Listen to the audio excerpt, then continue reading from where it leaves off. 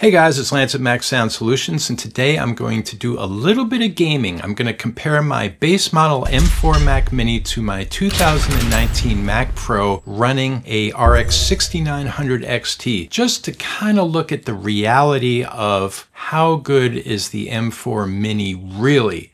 I'm sure you boys didn't come all the way out here to roast marshmallows. Compared to something like the Mac Pro 2019 with a dedicated GPU. You think you're hot stuff. You ain't nothing. So let's get to it. But first, our sponsor, Ewin Gaming Chairs. Check out this gorgeous gaming chair. It has 4-way adjustable lumbar support, can support up to 500 pounds capacity, magnetic headrest and magnetic armrest, high quality premium materials with pro-grade ergonomics. It's got that extra pillow for your back and I love it. It's my new studio chair. It's super firm yet super comfortable and it looks like it belongs in a sports car. I think it's really sweet. And you can get 25% off with my discount code. Link in the description.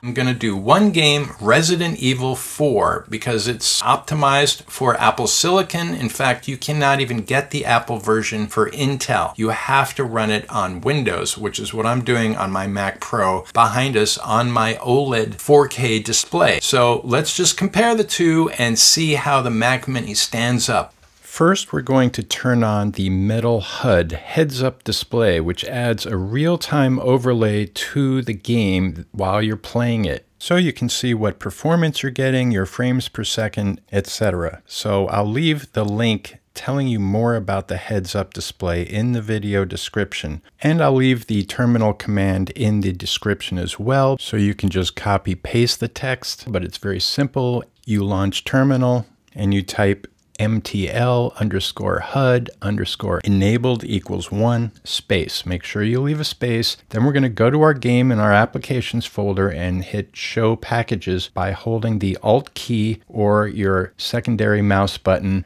and let up on show packages. And then we're going to see inside the application. And there's the contents. We go inside there. Then we go to Mac OS, and inside there is the game's executable file. And we're going to just drag that over to terminal. And there's our path telling terminal that's the game we're going to launch. So it'll launch the game and display the Metal HUD. So we just hit enter on our keyboard now. Make sure terminal's in the front.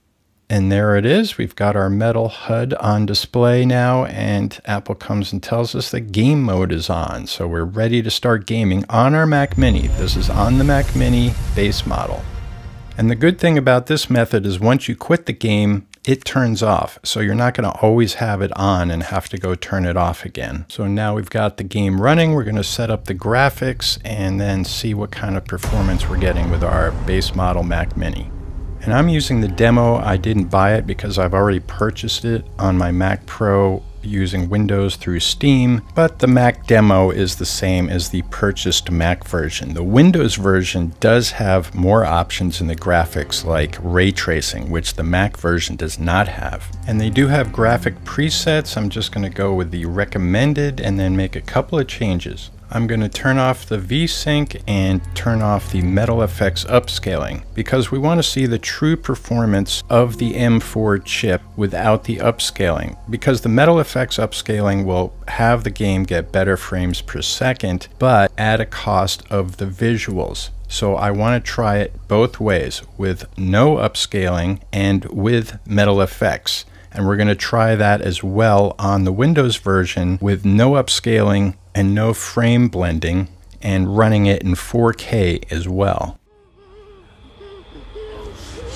Now the cutscenes look pretty good, and you can see we're getting about 63 frames per second. That's pretty good. We're at 1080p, by the way, at 60 Hertz. So I'm hooked up to a TV to do this demo. Then we're going to try moving the Mac Mini over to my bigger 4K display. But I just wanted to see, 1080p is probably the sweet spot for the Mac Mini. So as we can see, the game is dropping already. After the cutscene, we're down to 45 frames per second. It's going to move around from there, but that's about the average frame per second we're going to get when we don't have the upscaling turned on. The other thing I would do is I would turn on VSync, because otherwise you get some screen tearing. So you might as well have VSync turned on to make things smoother when you're not using Metal FX upscaling. And now I'm going to turn on Metal FX upscaling and have it in quality mode, and we'll see what kind of frames per second boost we get out of that.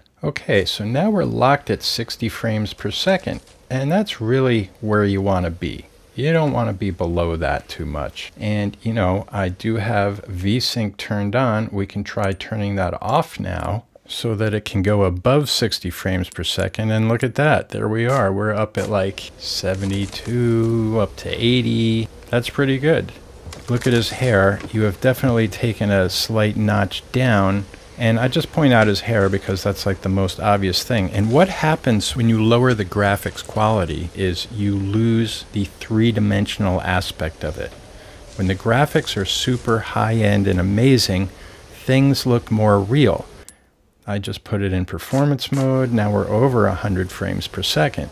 So, and his hair looks blurry now. It almost looks better in a way. But everything else is taking a hit, like the leaves in the forest. Looks worse. So the reality is do you want faster frames per second or do you want better looking graphics? And if you can lock in close to 60 without using Metal FX, that's going to be the best looking game. If you're playing like a high-speed shooter, yeah, competitive stuff, you want to get as fast frames per second as you can. So let's connect the Mac Mini to my OLED 4K display and see if it can even handle running the game at 4K. And I don't want to have any Metal FX turned on when I first try it. And I'm doing it over the shoulder this way because I didn't want to do a screen capture with QuickTime, which would affect the frame rate. So we're just doing it straight up. And as you can see, in 4K with no Metal FX, I'm down to 18 frames per second on basically the default setting. Not great. So not playable at 4K without Metal FX. So we'll try Metal FX with quality mode and see how that does. And to my surprise, it didn't change that much. We're still at a pretty unplayable frame rate. It is smoother because you could see before it was really glitchy, but we're only getting 25 frames per second. Ouch. So just for fun, we'll try 1440p and see if that's playable. So here we are at 1440p with Metal FX upscaling on in quality mode. And you know, we're getting 42, 50 frames per second. That's not terrible. So yeah, 1440p seems like you could game with Resident Evil 4 on your Mac Mini with quality settings. So that pretty much runs the gamut for the Mac Mini. You know, I gotta say though, I've been playing this on the Mac Pro in Windows, and it's a night and day difference of the quality of the graphics. Even when you turn off the Metal upscaling, the graphics just do not look as good as they do running in Windows at 1080p. They've definitely lightened the load on the basic graphics setting. So let's go over to the Mac Pro now, running Windows, and see what kind of FPS we get. Okay, so first we're going to try it in 1080 on the Mac Pro with the RX6900XT. We're going to have FidelityFX turned off. That's AMD's version of Metal FX. Basically the same thing, upscaling. And we'll just go back to the first level, so we're sort of in the same area. And as you can see already, our frame rate is way higher. And I'm using AMD Adrenalin to do the screen capture, which definitely knocks, 6 to 10 frames per second while you're recording. But as you can see, the Mac Mini was getting around 45 to 50 with no upscaling at 1080, and I'm getting about 150 with no upscaling at 1080. And even though they're both 1080, you can tell that the Windows version just looks better. His hair looks better, the trees look better, everything looks better. I'm not sure why it's that different, except that probably the game developers had to scale down the quality of the graphics to make it relatively playable in Mac OS. I mean, honestly, it looks like upscaling is already on, even though it's not in Mac OS, because when you use it in Windows, you have to set the upscaling to high performance to get it to look as bad as it does in Mac OS without any scaling. So I'm not going to bother with FidelityFX for 1080p. Let's bump it up to 4K now and see what happens to our frame rate. But remember, the Mac Mini was down at about 24 frames per second. So here we are, no upscaling, and we're coming in around 80 FPS. And it goes all over the place. Now we're down to 60. And you can lock this in at 60 FPS at 4K, and it looks pretty dang good. Look at that hair. And for some reason, I always step in these stupid metal traps. Damn it. Damn it. I hear you, brother. Okay, so let's try turning on FidelityFX Super Resolution 2 in quality mode. Same idea as Metal FX. It's using upscaling, so it's probably a 1080p picture being upscaled to 4K. And we're getting about 100 frames per second. So, you know, that upscaling does work. Gets you more frames per second. And it looks pretty darn good still. Again, the PC version just looks so much better than the Mac OS version. And now we'll just try performance mode. One last thing to try and see what that gets us. And yeah, we're squeaking out about another 10 frames a second. And it still looks decent. It still looks better than Mac OS without any upscaling on. So they're really dithering down the graphics for the metal version for Mac OS.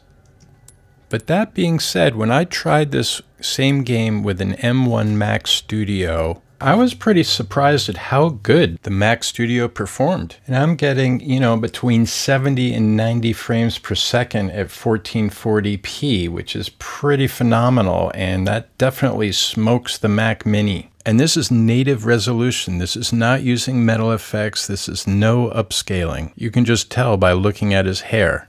So I'm not trying to poo-poo the Mini at all. It's a great little computer for $600. You can run games on it, albeit probably in 1080p. And, you know, that's a good starting point. And, you know, my Mac Pro originally cost 10 grand, and I feel bad for anybody who bought those when they first came out, because that's a lot of money. I got mine brand new for 2 grand, and that's still expensive for a computer that's on its way out, but I bought it last March. No regrets. I love it. And, you know, it's going to be my Windows gaming machine if nothing else. I can throw an NVIDIA 4090 in there if I wanted to. The Mini absolutely crushes the Mac Pro in single core performance and is almost as fast in multi-core, which is insane. But that win thankfully goes to the Mac Pro. And the Mini's GPU just cannot compete with the RX6900XT, which is a 4-year-old GPU and not that competitive nowadays, but it's still a pretty good GPU. And it has 16 gigs of dedicated VRAM, unlike the Mini that has 16 gigs of unified memory, which is shared between all the processes, not just the GPU. But of course, the RX6900XT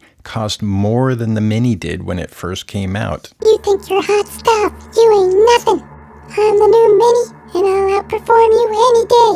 You big old turd. Yeah, you were expensive in your day, but now you're nothing. You're worthless.